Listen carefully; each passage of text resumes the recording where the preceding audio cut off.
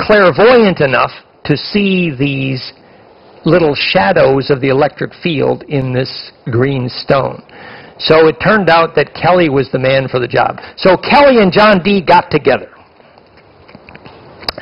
So, sure enough, if you looked in this green stone, you saw this alphabet, and sure enough, this turned out to be the origin of Greek, and the origin of Cherokee, and the origin of black holes. Here's Greek.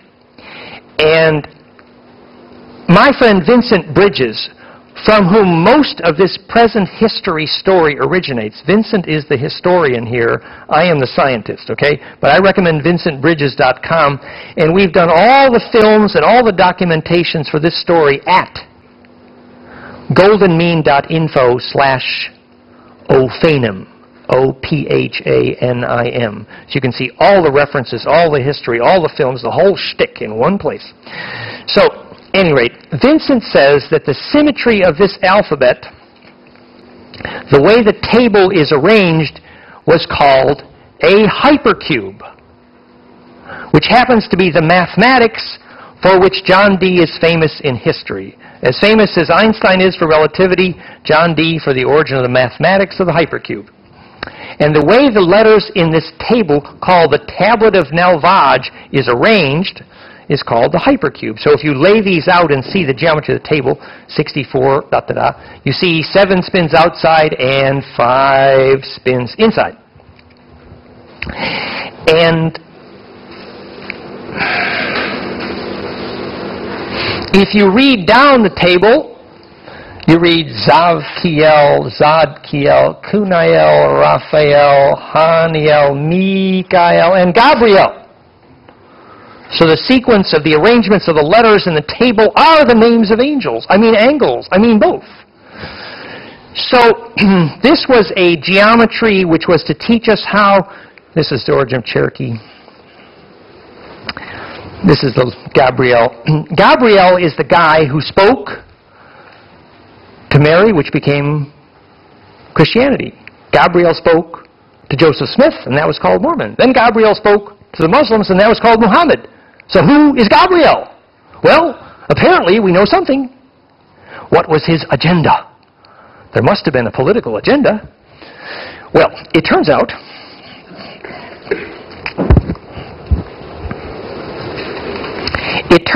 that if you arrange electric fields in that symmetry called the hypercube here, you create a centripetal force. You create implosion, you create a black hole. So the hypercube, in one sense, is a name for this principle. This is what a hypercube is. 6 around 1, 7 outside, converge and make 5 inside. So the solution, in my view, to the hypercube is the dodecahedron. So what the arrangement of the electric field donuts called alphabet letters, plasma residues, of the angel alphabets was just teaching you how to compress electric fields inside your mind, I mean inside a hologram, and that would then enable you to make a centripetal force, a black hole, the only physics of creation. So in effect, the angels were saying, learn how to compress charge, and you will learn how to bend light. Only love bends the light, therefore only love creates. Well, obviously you can see that this could become a bit of a long story, and obviously you might also notice that this is probably too long a story for tonight. So we're only going to take one part of this story. John Dee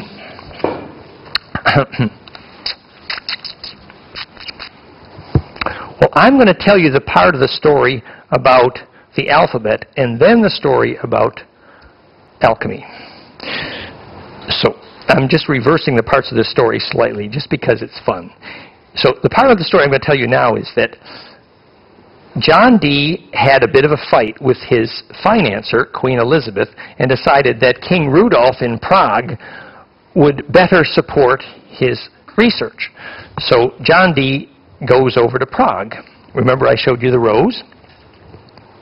And invented alchemy, because that's where Kelly went with him with the gold, the projective powder. And now, The screenplay that apparently Hollywood has already written the check for, I must say, for Vincent Bridges' manuscript about this is called Young Will, and I need to explain why.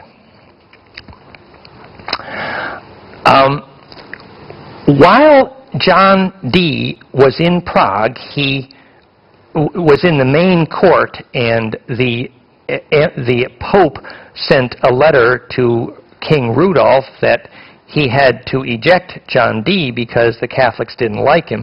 So King Rudolph sent John Dee out to the countryside to this particular tower, which is a bit of a long story. The tower was at a pentagram of magnetics, implosive, and John Dee set up a demonstration where witnesses from all the scientists of the court came, and he took a cup, and inside the cup he had red-hot mercury, and in the mercury, if you put a size of about the grain of rice of this projective powder, which is a phase conjugate dielectric, inside a wetting agent, which is wax, and drop it into the mercury, and then cover it and wait, about a certain amount of time later, it formed pure gold. And it worked so well that all the scientists of the royal court documented they were the best scientists of the day, and it was they actually did the assay test and proved it was the purest gold that anyone in Rudolph's court had ever measured. And then they sent the cup back to Queen Elizabeth. And we have all the historical documents. This is real. This is not a fairy tale. This is the real history.